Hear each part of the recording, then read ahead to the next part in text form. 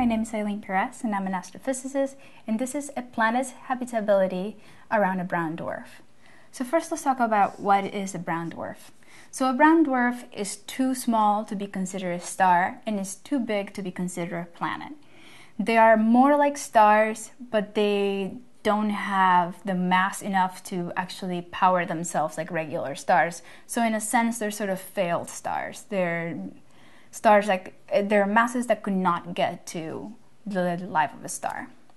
So there is a lot of problems with having life around those planets, around those dwarfs, because of several things. One, they don't give up a lot of heat.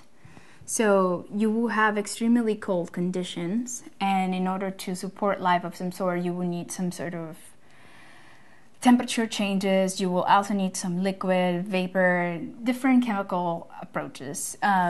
So here, everything, all the planets will freeze.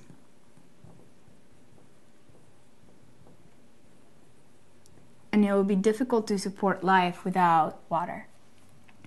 Now, the second one is that when these failed stars are changing a lot, and towards the end of their lives, they tend to change their light. And to be specific, is they're going to start radiating a lot of ultraviolet radiation, like really damaging radiation.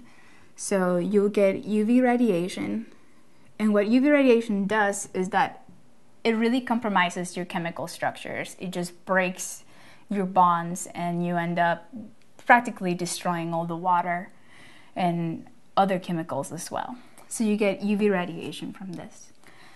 Also, there is another alternative, which is these failed stars are very small, and the planets tend to orbit really close to them.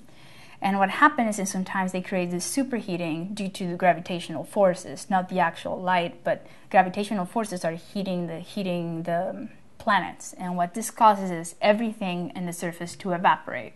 So you no longer have any means. Your atmosphere is gone. Your surface is pretty much evaporated. So what you end up is with like gravitational heating.